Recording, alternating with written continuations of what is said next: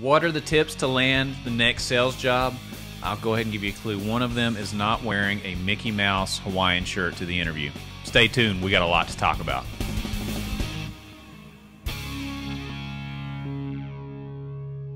Welcome everybody, I'm Brandon Boyd. Welcome to the Brandon Boyd Show. Don't forget to be awesome and subscribe to our channel. Make sure you like this video to get more unique content on how to manage life, money, and everything in between. There's a lot to talk about, and we appreciate your support so far. So today I want to talk about the 10 tips for landing your next sales job. Look, the economy's taken kind of a wild swing in 2020. That would be putting it mildly.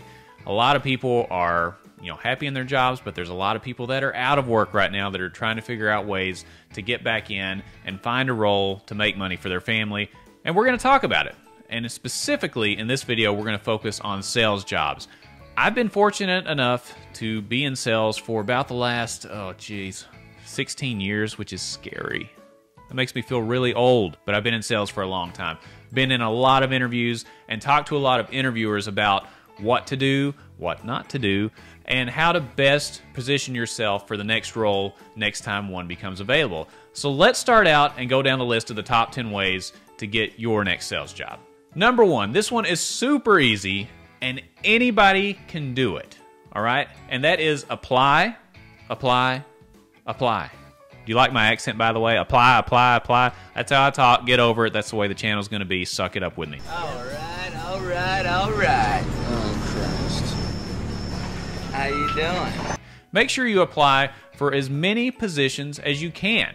You'll learn that if you've never been in sales, sales is all a numbers game. There's a certain number of customers out there, and you have to convert a certain amount in order to meet your goals in your sales career. The same thing goes when applying for jobs. So let's say that there's 10 different jobs out there that are sales related, but maybe you only want one or two of them. Doesn't matter. Go ahead and apply for all of them. That way you at least have the opportunity to find a role and get asked for an interview. You may not get asked by your first choice for an interview.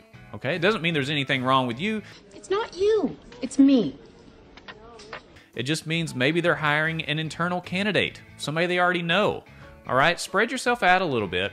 Apply to as many jobs as you can, and then narrow it down once you have some options on the table. Apply for everything that you can find. You can do this online. If you want to go in person, that makes a big presence as well. Find a way to do it. These places are not going to come out and try to find you. There's a lot of people out there looking for jobs. They don't need to come and knock on your door. Knock 3 times on the ceiling if you want me. And say, hey, Brandon, would you come work for us? We really want you to interview. Not how it works. Everything is online pretty much. Just make sure you go on, create accounts with these different companies, look at their HR profiles, see what careers are available, and go to town and apply, apply, apply. The second thing to do, make sure you prepare a professional resume.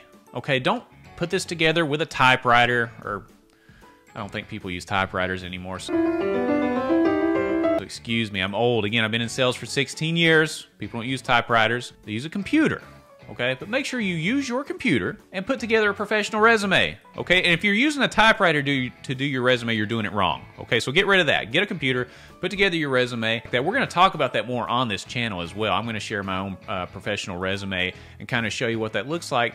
But there are templates online that you can literally plug and play your information in. It will say, put your name here. My name is Brandon, put your name here. What street do you live on? Put your address here. It's so simple, and there's so many free tools to use when you get out there. When you're creating a professional resume specifically for sales, make sure that you're focusing on numbers, okay? Just about any sales position that you're gonna come across is gonna wanna know, okay, if you had a goal of selling 100 units at a previous job, what were you to goal? Did you sell 105 units? Okay, great, we want to know that.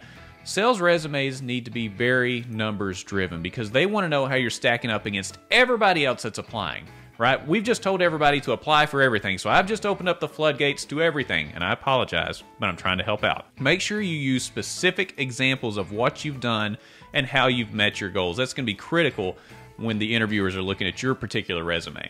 And also, comment down below if you don't mind. If you're interested in me going line by line through my resume, I'm more than happy to do that. I want to make videos that are relevant to you, that you want to see. So if you do want to see me do that, please let me know. And again, give a thumbs up on this video. We really appreciate it. Number 3, make sure you go out and talk to headhunters. What am I talking about? Well, it's not the Kentucky headhunters. Let's all go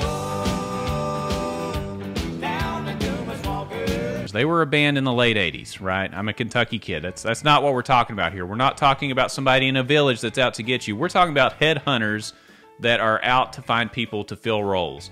So these large corporations will hire recruiting services to go out and find talent and then send them into the company for interviews. They're all over the place. The easiest way that I found to do this is go onto LinkedIn. If you haven't been onto your LinkedIn profile in like 6 months and updated your job and updated your skills, please do that. It's kind of important. You want to make sure you do that.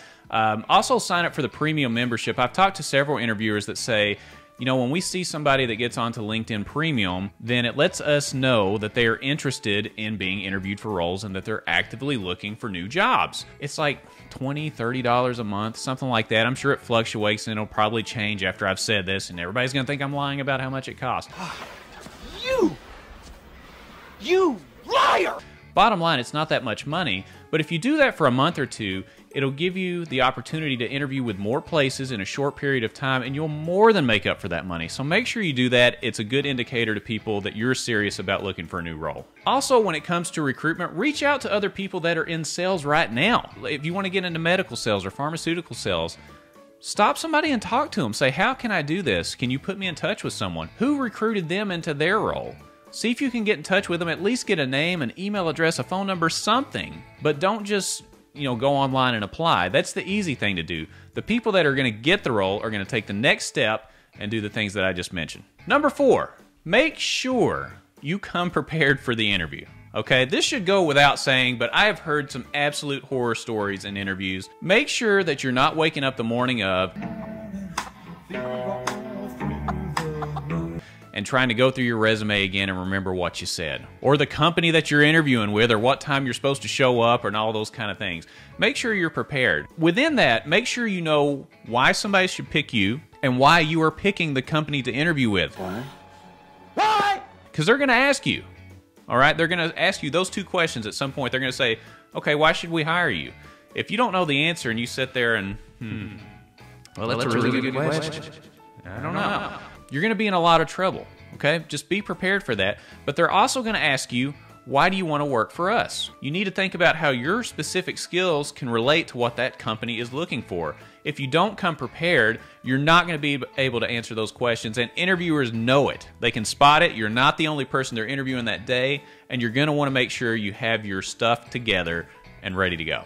Within this, again, know your resume front to back, cover to cover. You shouldn't even have to look at your resume in front of you. If you're referencing your resume, let the interviewer look at your resume and you watch them and see what they're looking at while they're looking at your paperwork. I can recite mine almost line by line. I know everything I've done every single year and what my goals are. So when I'm looking at the interviewer, I'm able to gauge their body language because I'm not sitting hovered looking at my resume cowered in the corner like I don't know what I'm talking about. I know exactly what's on there, and I'm watching their response to the way I'm explaining my resume, because most likely they're going to say, hey, can you walk me through your resume? If you can't walk yourself through your resume, you sure as heck ain't going to be able to walk them through it. So make sure that you're confident when you're talking about it, and it also gives you the opportunity to read their body language as you're giving your career story on your resume. Number 5. After the interview is over with, and this is so important, and I can tell you almost every interviewer looks for this. Make sure, if you do nothing else, even if you bomb the interview and you walk out and you feel like I'm not going to get this job, make sure that you follow up quickly with the interviewer. Okay, what do I mean by that? If you're interviewing, let's say that there's a career fair where they're doing multiple interviews throughout the day. Have some thank you cards with you so that when you leave the room to interview, you go out to the lobby or you go out to your car and you write thank you cards that say, thank you for allowing me to interview. Well, thank you, Andy. Thanks.